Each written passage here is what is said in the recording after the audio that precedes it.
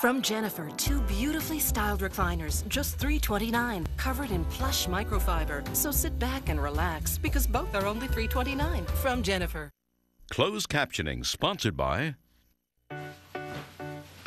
Is 3 more than 2? Duh! Quilted Northern Ultra Plush is the only 3-layered bath tissue with plush quilts. It has 2 layers for softness and a 3rd for absorbency. Quilted Northern Ultra Plush. Experience 3 layers for yourself.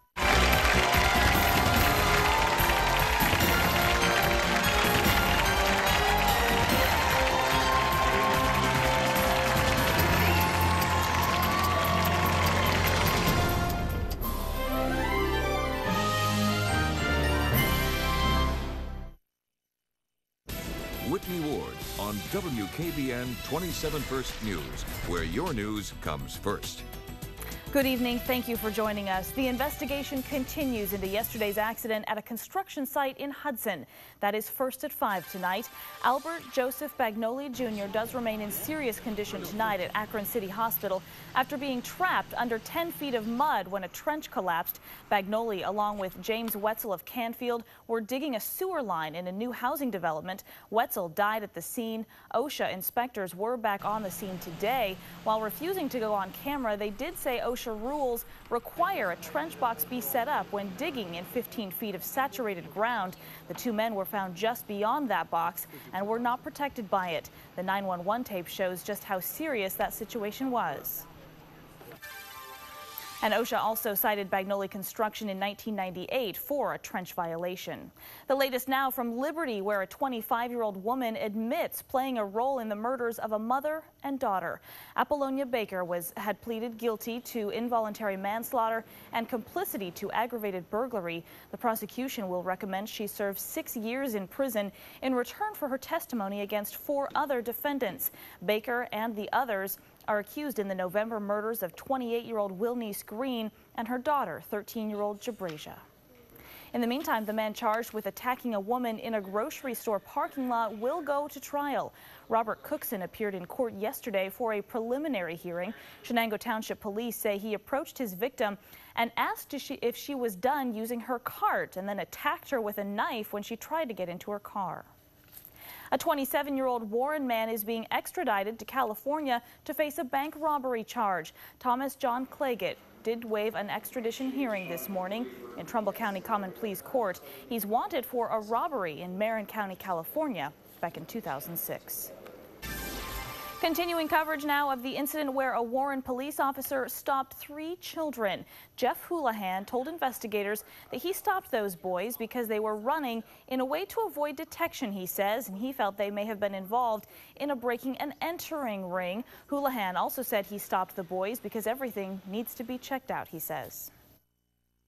In reading his statement, it just shows me that we can be viewed as suspects no matter who we are or where we live to some police officers. The boys' parents are accusing the officer of holding their children at gunpoint because of their race. The boys told us they were on their way home from Lincoln Elementary School. A Youngstown attorney has been indefinitely suspended by from practicing law by the Ohio Supreme Court. Charles Thiesler was suspended after being convicted on 98 felony drug charges, as well as practicing surgery without a license. The court says those crimes were committed while Thiesler was a medical assistant at Pain Management Associates in Youngstown back in 2004.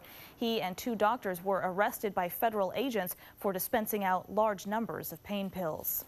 More than 100 workers at the Columbiana County Board of Developmental Disabilities are set to walk off the job later this month. The Employees Association has issued an intent to strike notice effective April 23rd. It will affect both full and part-time staff. Members have been working without a contract for 15 months now. They've also asked county commissioners to get involved in moving contract negotiations forward. Commissioners have appointments on that DD board. However, we don't govern. We aren't the governing board for them.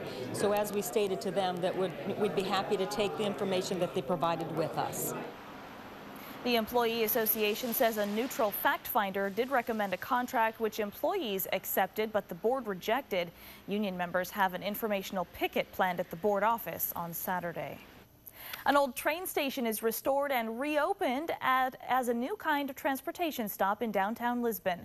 Officials held a ribbon cutting and dedication ceremony this afternoon for the PL&W train station restoration project. That building was originally built in the late 1800s and served as a railroad station and later a feed mill. In the mid-1990s, the property was acquired by the county as part of the new engineer's office building project, and it has spent 5 years and $815,000 in grant money to bring that building back to life. The stained glass is all the original. Naturally, there were some panes broken out, but we were able to find replacement. The majority of the hardware, all the doors, all the trim, all the wall coverings are all originals. This is back the way it looked if you walked in here in 1885. That newly renovated station will serve as a stop for people using the bike trail or just enjoying the downtown Lisbon area.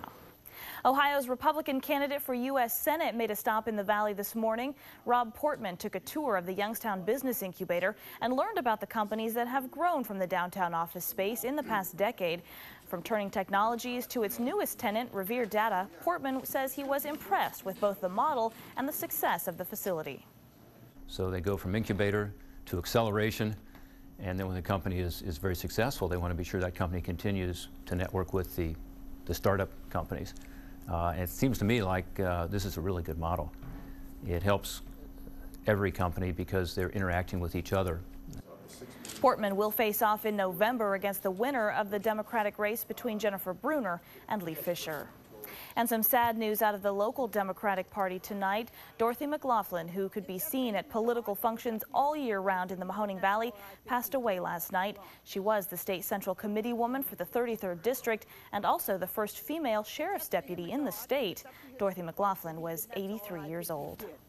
A local nursing home is offering something a little different for its residents. The Campus Health Care Center is holding basic computer classes.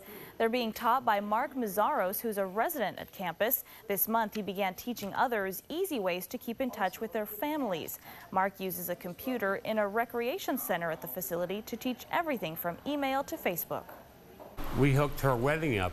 Her family was getting married on a Saturday, and they were able to send the pictures, and she was sitting here watching the pictures on the screen. And in fact, we have all the wedding pictures on the screen. So far, 8 residents have signed up for those classes. I swear that it was nice just a day ago. Today, though, lots of